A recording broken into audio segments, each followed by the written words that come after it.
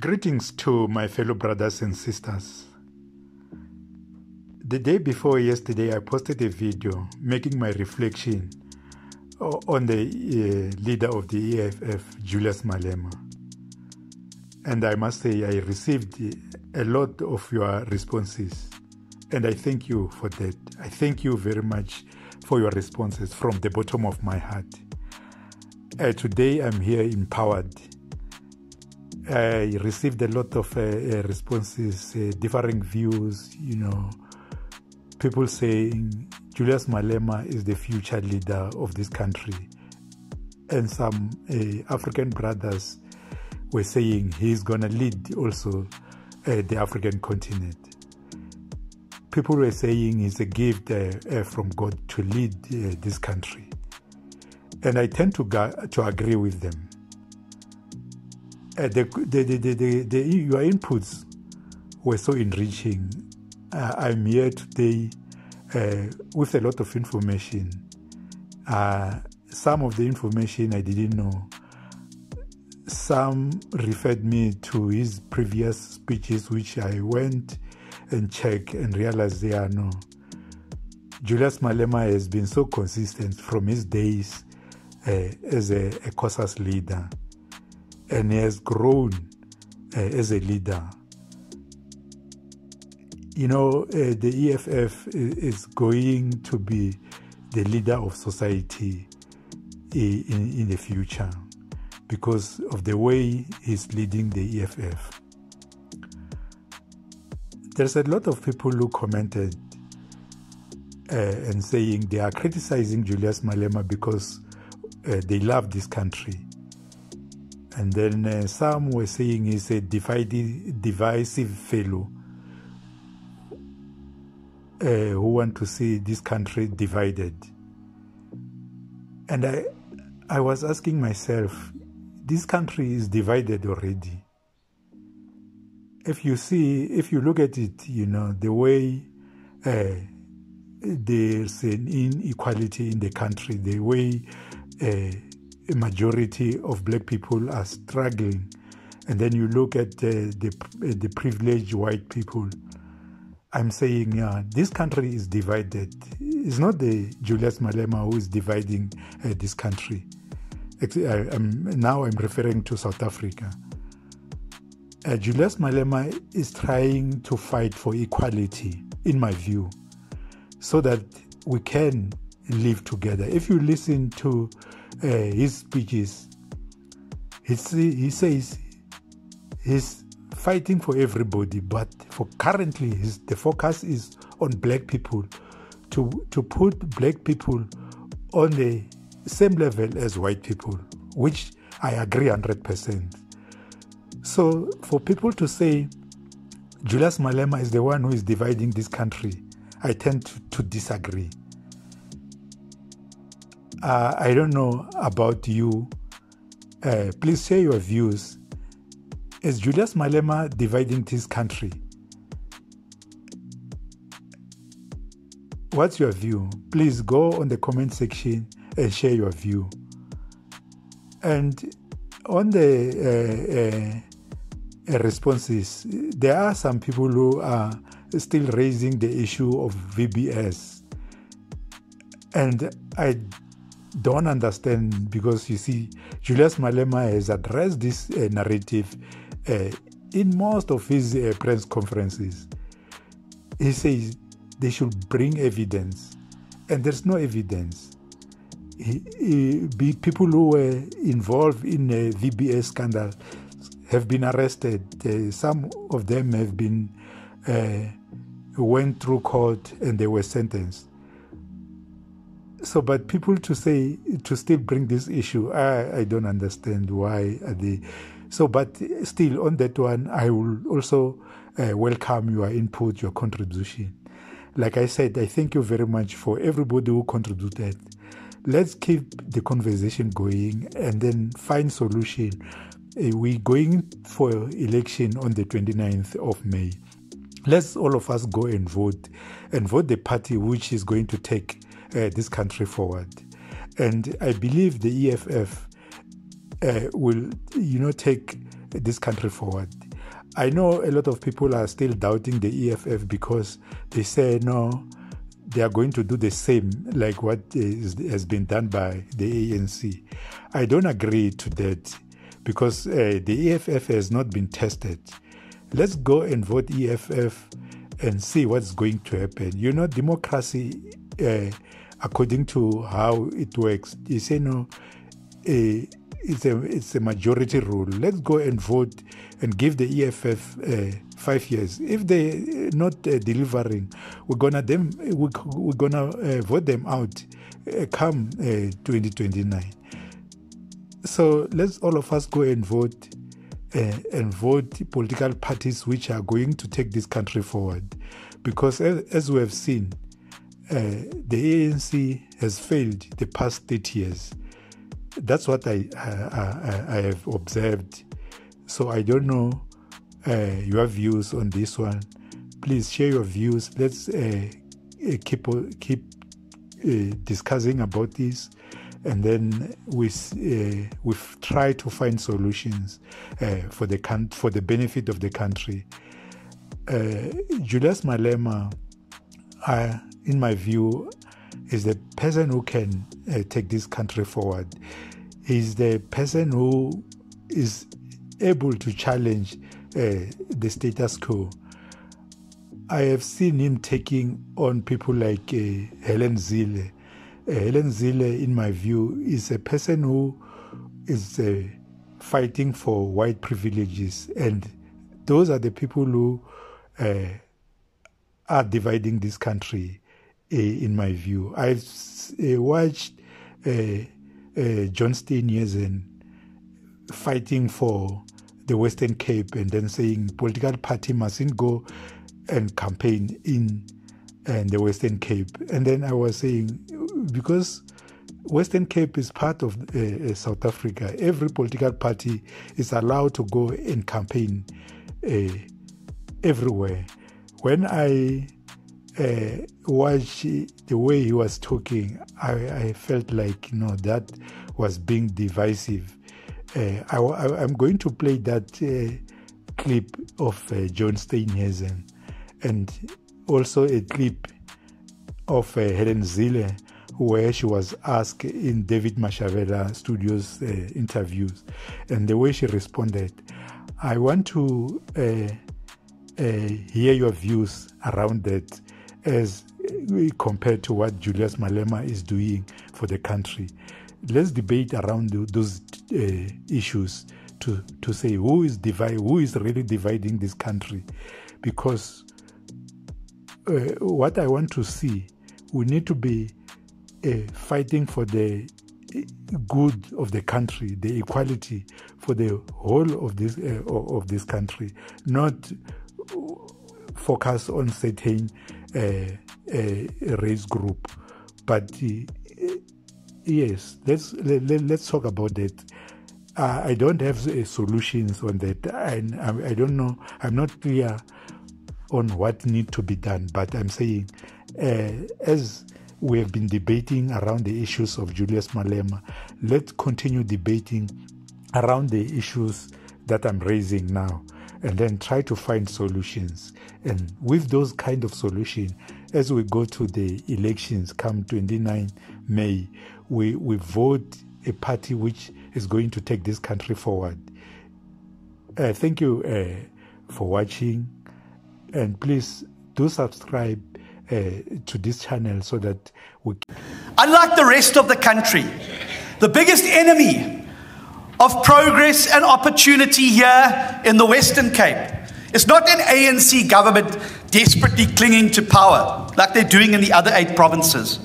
The biggest risk to continued progress, to continued opportunity, and building a better future for all of us in this province is complacency and mercenary parties like the PA, like Rise Mzansi, like Good, and like the NCC. Because they're not interested in taking on the ANC. Why aren't they campaigning in Limpopo and the Northwest Province? Why are they coming to the Western Cape? Why are they coming here to try and unseat the only government that created 300,000 jobs last year? Why are they coming here to the only government that arrested through its LEAP program over 27,000 criminals in the last year? Why are they coming here to an economy that's working, with schools that work, that give opportunities for more people, with public transport systems that work? Why here? Why not they focusing their attention on the real enemy of progress in South Africa, which is the ANC? And I've thought about this, and I'm going to tell you why. I'm going to tell you why. It's because they know that there's nothing left to loot in the other 8 provinces. Alles is opgeëet. Daar's net geld hier in die Weskaap. The rest of the country is bankrupt. That's why they want to come to the Western Cape, because they want to get their hands on the budget and the money that's been well looked after by our government here under Alan Winde and his team in the Western Cape. And let me tell you, if they get that right, it's going to be the biggest bank heist you've ever seen. Something that's said a lot about Cape Town, and I like how you've been part of its politics for so long now. It's its level of obvious inequality that people see when they land at the airport and they drive out of the airport. What is your immediate reaction to, one, that comment and the reality of the dynamics that the city of Cape Town or the Western Cape represent? Well, it's the dynamics of the whole of South Africa. But except that people living in Cape Town have the services mostly that the government is supposed to give them.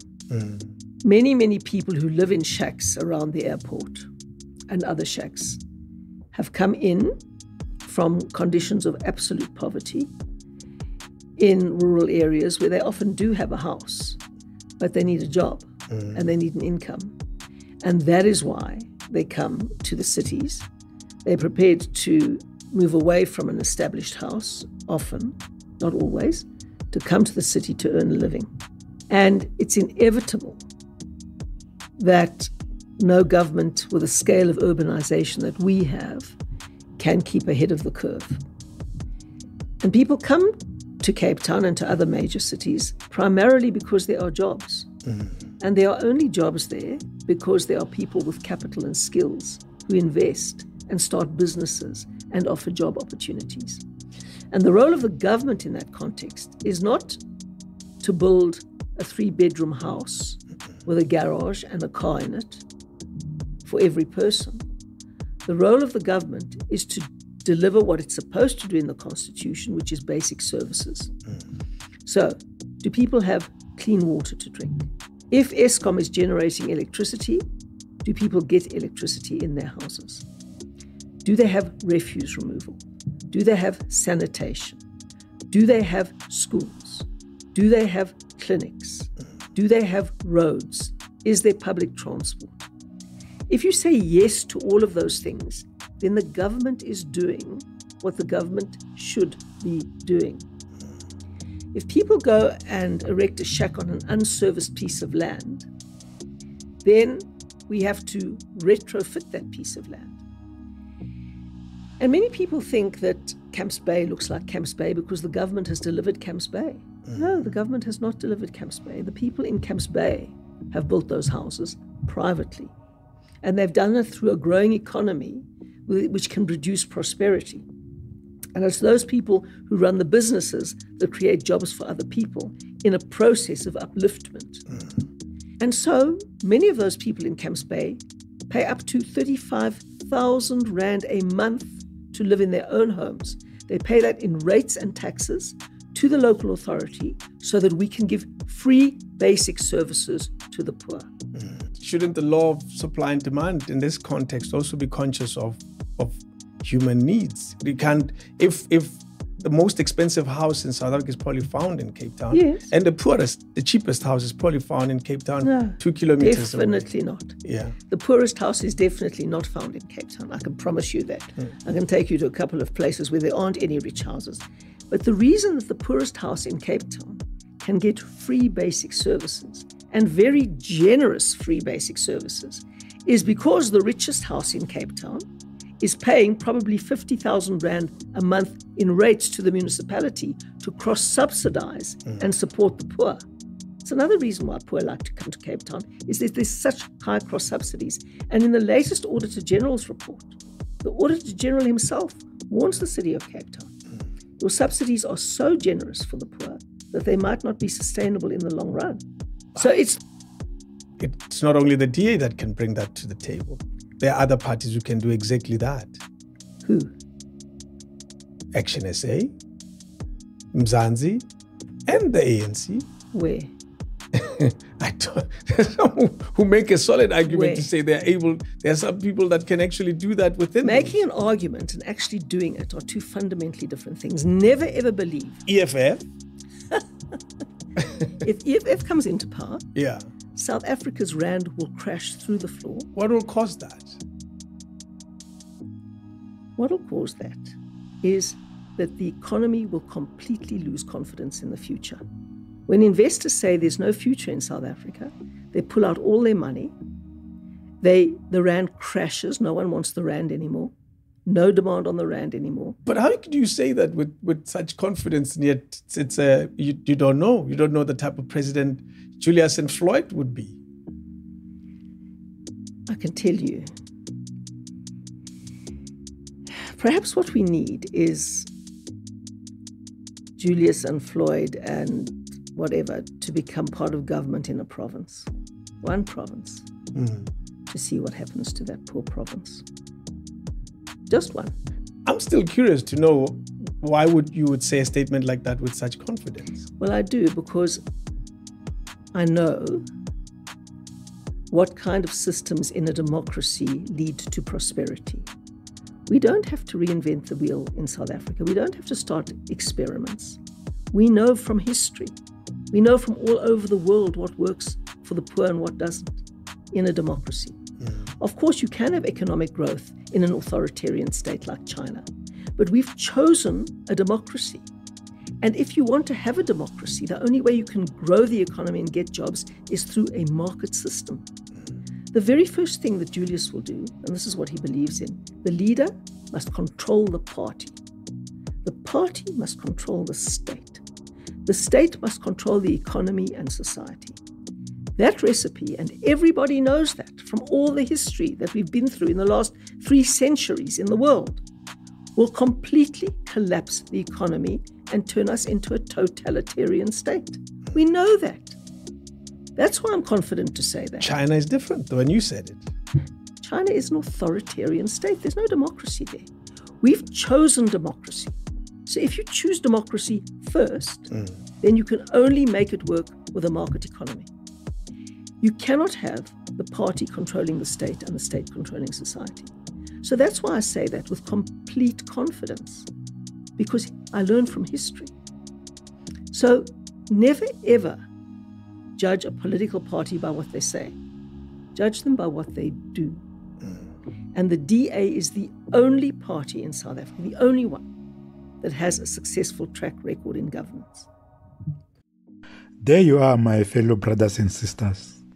You heard what John Steenhuisen of the DA said, and also you heard what Helen Zille is saying. And when I listen to these two people, I hear them is telling South Africans that they are the only people who can save South Africa. They are the only one. And they are trying to protect the Western Cape from black people. What's your view? I'm confused to come to this conclusion. What's your take after listening to these two leaders of the DA?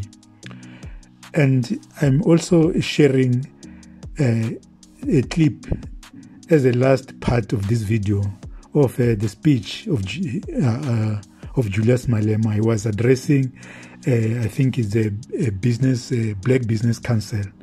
Please listen to the speech up to the end. You'll understand what Julius Malema stands for. He addresses most of the problem which are currently being experienced by South Africa. Please watch even if you don't watch it on one sitting, you can watch part, because this video has become long. So I will understand if you watch part and continue later. But it's important to listen to the speech up to the end, so that you understand his thinking, so that when we talk about I'm coming to tomorrow with another video to discuss about this speech of Julius Malema, so that you have a clear understanding of what I'm talking about when I post a video tomorrow about my analysis on Julius Malema's speech. Thank you for watching, and please do subscribe to this channel so that you keep updated on what we're discussing, so that we come to make a good choice come the 29th of May. Thank you very much. Our moderator, Mabaseka, BBC President Sandile Zungu, and the collective leadership, President of UDM, the spokesperson of the ANC, the policy head of the DA, President of the IFP, Minister of Women, and all important people gathered here, delegates. President Zungu, I also saw former leadership of BBC several last time, who was trying to do something similar to this. I don't know if he will succeed. Let us begin with the obvious crucial question, and that is the post-1994 business regime has maintained and seek to maintain consistently the colonial role of black people in a predominantly white economy, which is to be merely managers. The qualitative definition of a black manager, as it was under the colonization and apartheid regime, is the same today. A mere executive who manages the common affairs of the bourgeoisie, who are white, racist. And this is a reflection in the forms of crisis which are facing our country today. The dependable and trusted Statistics South Africa told us that in the last quarter of 2019, more than 10.3 million people are unemployed, and 9.3 million of them are black people. These are young people full of energy, willing and ready to work today, even those that have looked for a job and have given up on looking. If there is an opportunity to work today, they will work. There are 8.1 million young people between the age of 15 and 34 years of age, people who are supposed to be transiting from dependency to the stage of independence, productive members of society, adding value to the country's GDP, but are not in education, training, or employment. They are idle and doing nothing every day, and this is a sign of a serious crisis. The economy is not growing. Instead, it is going in the opposite direction, and this has been the case for many years now. There are those who are in denial about this reality. According to the Stats SA figures released on Tuesday, we are in a recession, not in a technical recession, Mr. Malema. This is the third recession since 1994, and we've had two of these recessions under the new dawn with investment envoy, investment summits, and investment pledges. All the sectors that are supposed to form the core of industrial policy suffered negative growth: manufacturing, electricity, gas, water, transport, communication, agriculture, and trade. Even government suffered a negative growth of 0.4%. Those who are responsible for growing the economy are living in their own bubble of hallucination and ignorance. The Minister of Finance says we have a strong economy and we will bounce back. The Governor of South African Reserve Bank says South Africa must listen to the Minister of Finance to avoid crisis. But the reality is that we can't listen to a minister who says nothing. The state-owned companies are even in much deeper crisis. Eskom, Dell, Transnet, Plaza, Waterboards, the SABC, and the list goes on. Eskom is in a serious and bigger threat to the discourse in the South African economy. The collapse of Eskom will lead to unimaginable collapse of all of us in this country.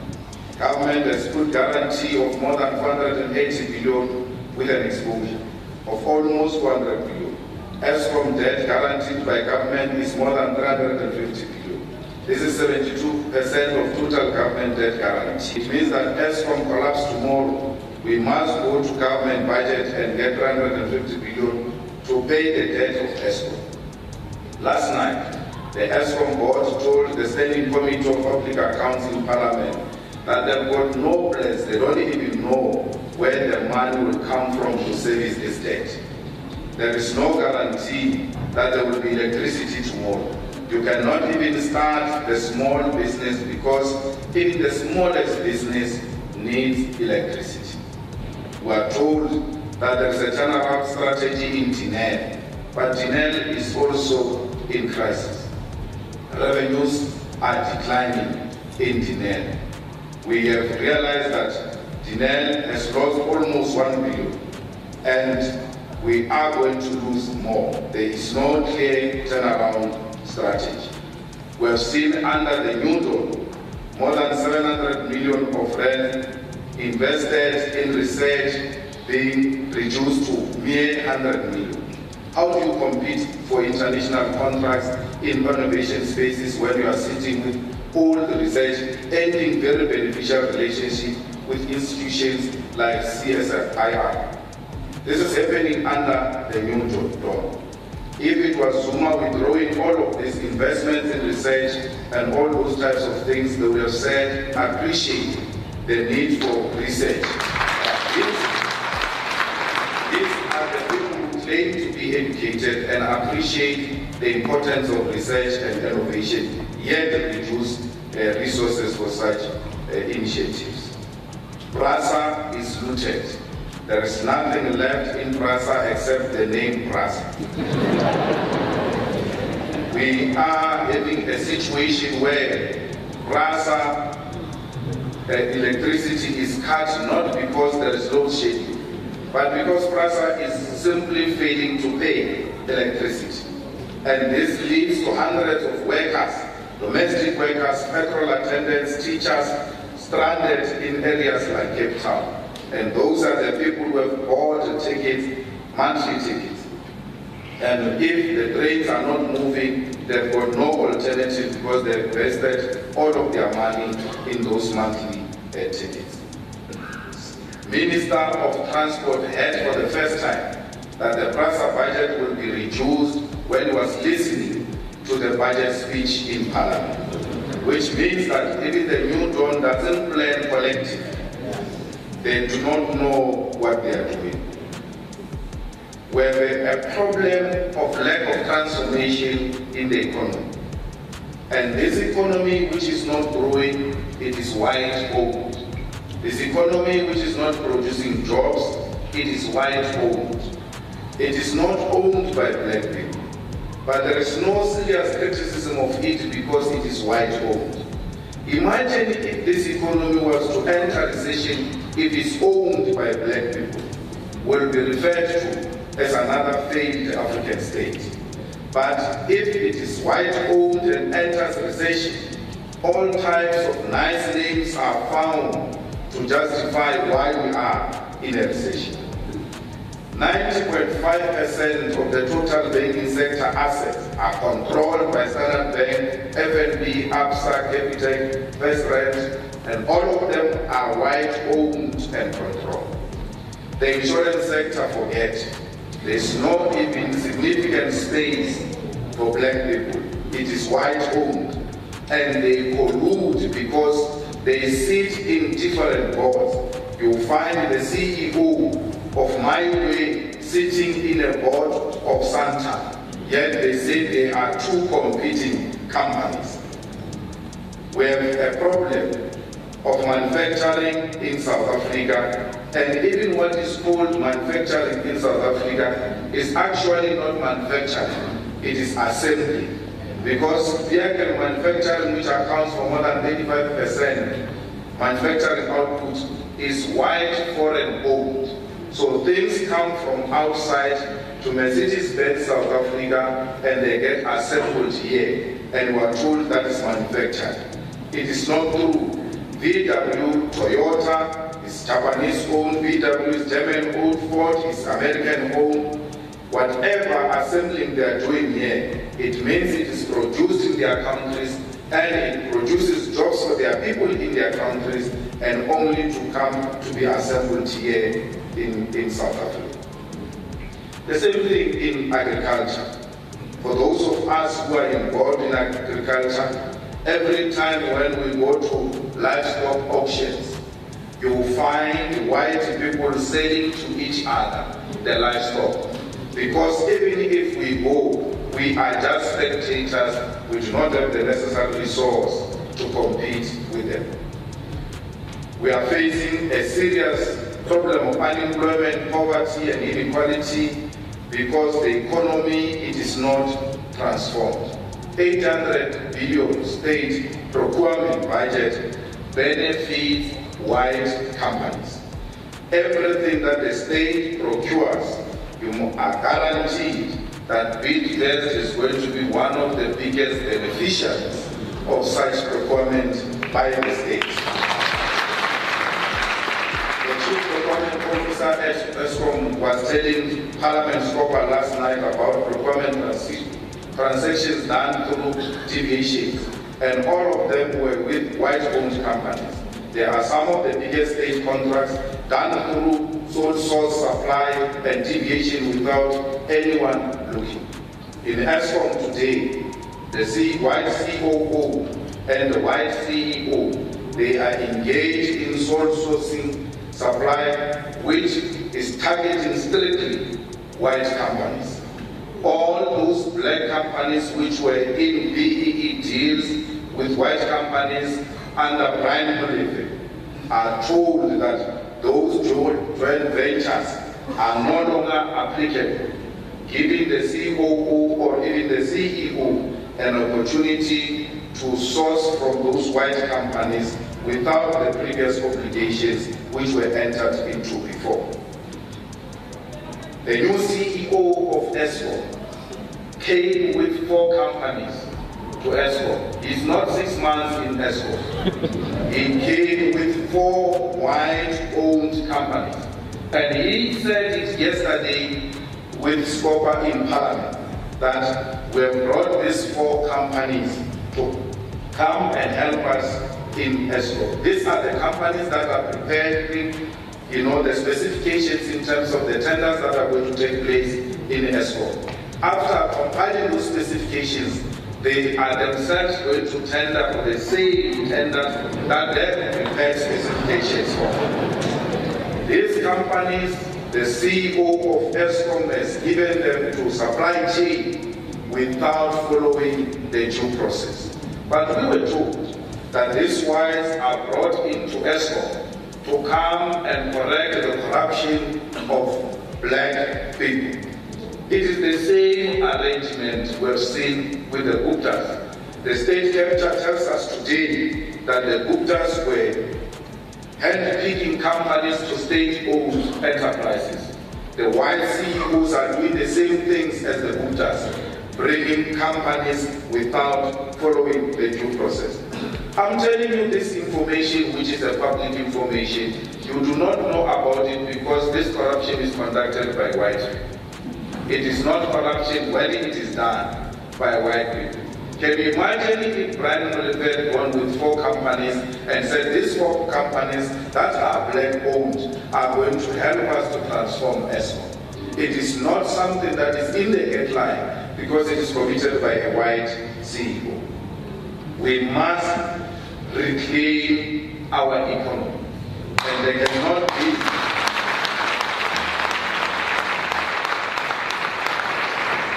There cannot be a reclaiming of the economy without a fundamental change. The white people tell you that the way you want to go about it, you are going to disrupt and collapse this economy. But the reality is, and maybe I'm speaking to the black elite, many of you have gone through renovation of houses. You know what happens when you renovate a house. There is disruption. There is no way we can transform this economy without disrupting this economy.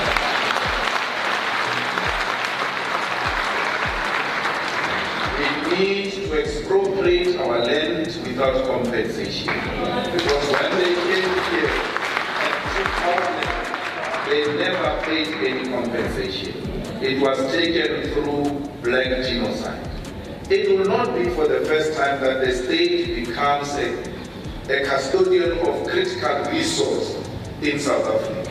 We know that the state is a custodian of mineral resources in South Africa. These mineral resources were before owned by private companies, and the state adopted a policy that made the state a custodian of mineral resources.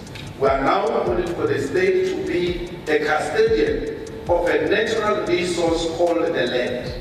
It is not different from the mineral resources. That which we are calling for was done before through mineral resources. And when we say let the state be the custodian of the land, we do not mean that the Van Tonder who owns a farm there is going to be taken from Van Tonder. Van Tonder will own that farm even when the state is the custodian of the land. And he will only own it if he continues to do what is the purpose of that land. The day he stops farming, he loses that land and is given to a person who's prepared to continue farming in that land. No one loses a house. You continue to own that house for as long as it is used for residential purposes. But once you turn it into a massage parlor, it is no longer serving its purpose.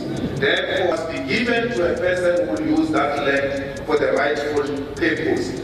This message, they understand it very well. They deliberately distort it. They even want to accuse those who are advocating for land expropriation without compensation. They want to accuse us for this recession. If we are in a recession because people can't trust the ownership of the land by black people, then let it be. Because when the land is owned by white people, there is no recession. But when it is owned by black people, it will lead into a recession. And you all join them and say that will cause a recession. Because black is what causes a recession. We must never accept that explanation. We are equally capable to own an economy. We are equally capable to own the land. And therefore there is no investor who must suspect us on the basis of the color of our skin. Because if you use the color of the skin to determine whether you are going to invest or not, then you are a racist investor who has got no place in South Africa. Would rather swim in a recession than to benefit from the proceeds of a racist investor who does not want the rightful owners of this land to participate meaningfully in the ownership of the economy. We want the uniform produced for nurses, for police, for soldiers, for patients in hospitals, for prisoners. Everything that has got uniform in this country and is owned by the state, that uniform must be produced in South Africa. We must have a clear policy about that. We cannot have traffic cops wearing a uniform that is written proudly produced in China, yet you say this is a patriot, a police officer looking after the interests of South Africa, wearing a proudly Chinese uniform. It's an insult to all of us as South Africans. And I don't understand why our government cannot take a simple policy position that says the food we are going to eat in hospitals, in prisons, in schools, those foods are going to be produced from the farms from South Africa. And if we are going outside, we'll go to Africa. Only when we fail in Africa, we'll go and try somewhere else in the world. We need to stabilize ESCOM. We can talk all of this, but if we cannot stabilize ESCOM, we're finished. Because all of this will require electricity. These independent power producers, we must scrap them. They are the few elite that are connected to President Ramaphosa, to Patrice Motsepe, to former Minister of Energy, Jeff Hadden. We need to scratch them. Who said ESCOM? Who said ESCOM cannot produce an alternative energy? If there is a need for an alternative energy, why can't we capacitate ESCOM to do the same? Instead of outsourcing this responsibility and giving to the family of the president, we had a problem here of a family called the Guptas. We shouldn't create another problem of a family called Patrice Motsepe's family. We must be able to say these things must be able to benefit our people, and the only way it can benefit our people it is when it is state-owned. We have no problem with the Patrice Motsepe or his family. We are disagreeing on the approach. And because in South Africa, when you criticize each other, you confuse that for hatred, because we suffer from self-hatred. We don't hate ourselves. We criticize one another because we don't want parties to fall under the same category as the Guptas. He should not make such a terrible mistake as a good businessman who will later be destroyed by the simple things that we should actually let go. Patrice should appreciate that his proximity to the president and being the brother of the wife of the president should take a little bit of a back seat, particularly when it comes to issues that involve the state. Because even if he wins them fairly and squarely, we'll always suspect that this one is a matter of.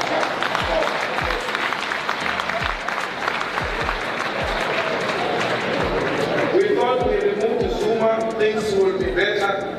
It looks like we're going into a serious crisis. We have delivered the country into the hands of the Ruppets and the Oppenheimers. Whether you agree with me or not, I don't care. Because I warned you about the Guptas in 2011. You only came to the party 4 years later. I know that the EFF is always ahead. And I'm very patient with you. You always catch up later. I'm telling you now, we are controlled by the Ruppet. We are controlled by investors. We are controlled by the Oppenheimers. They have deployed Pravin to look after their interests. They told Zuma right on his face the day he removed Pravin. It's not a joke. They went to him and said, we will collapse this thing if Pravin doesn't come back. And when those white CEOs went to tell Zuma to reinstate a minister, it was not a state capture. It was not business interference. The white owners of the economy told Zuma that if you remove this one, you don't reinstate this one, we will collapse this economy. We'll take that which belongs to us and leave. Johan Rupert made a similar remarks that if D.D. Mabuza becomes the president of South Africa, he will be left with no option but to take what belongs to him. He's in a way telling you who you should elect.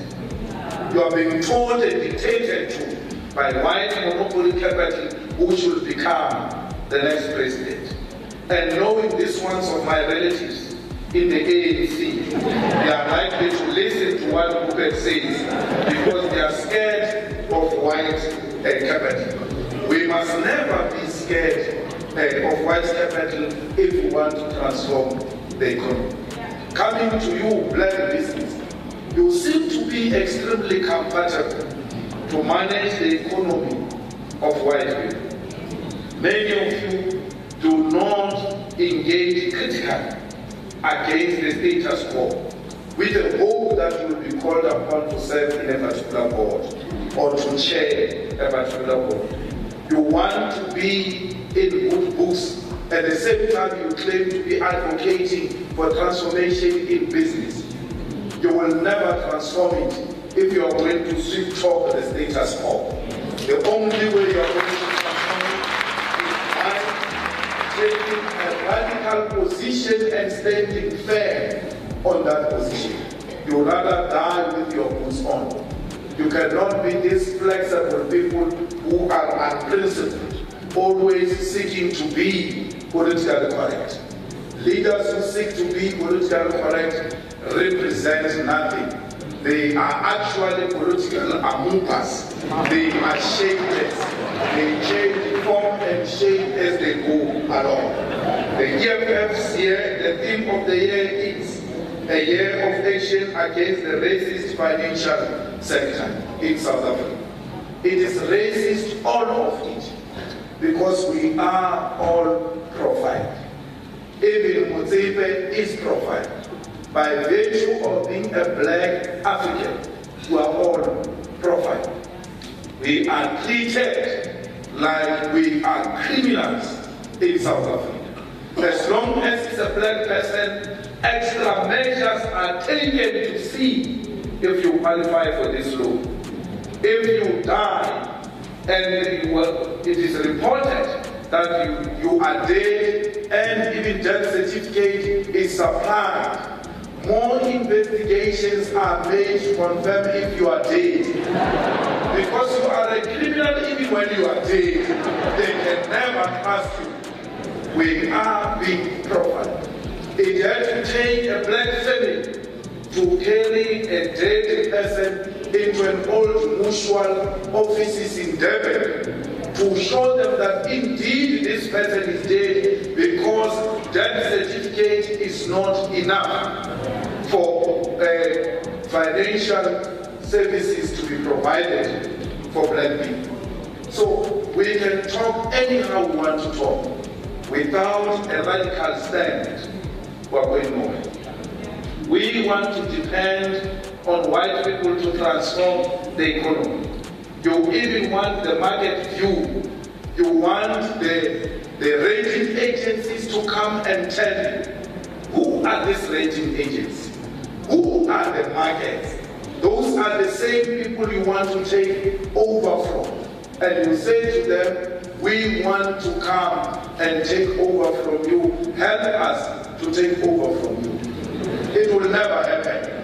The EFF last year has taken a decision to establish a private school from grade 0 to grade 12 owned by the EFF. Why? Because we realize that black people with money do not own schools.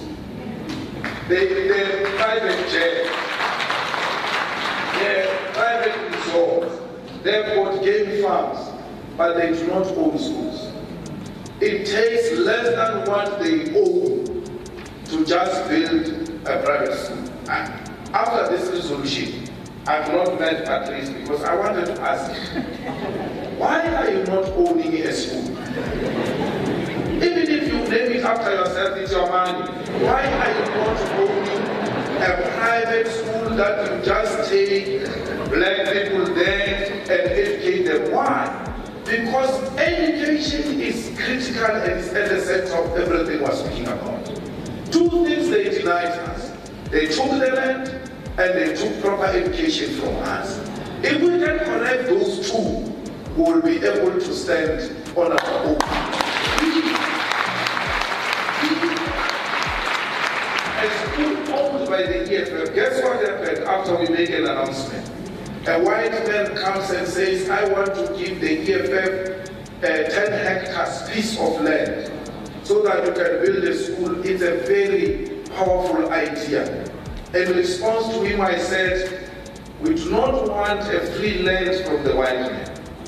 We want to buy it. So that if this school becomes an excellent, powerful, successful school, it should not have a print of a white man. Because the idea is that everything successful must have a white person. And that's not I want to lead a project without a white man's footprint, and I want it to succeed, so that from the beginning and the end, there is no white man who has made any contribution. But if they come, they will come as employees and will pay them. Thank you.